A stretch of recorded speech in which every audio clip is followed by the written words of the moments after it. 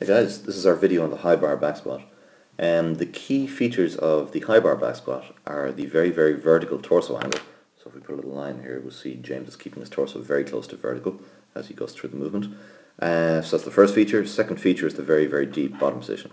So you notice at the bottom of the squat, his hips are well below his knees. In fact, he's trying to get right down onto his ankles. So it's essentially as low as you can go in this particular style of squat. And this has great carryover to the Olympic lifts, the clean and the snatch. It'll really improve your receiving position, the clean in particular, and just make you more confident in general about getting under weights. The high bar squat also develops a huge amount of strength in the upper back and the whole midsection, and particularly in the glutes and quads as well.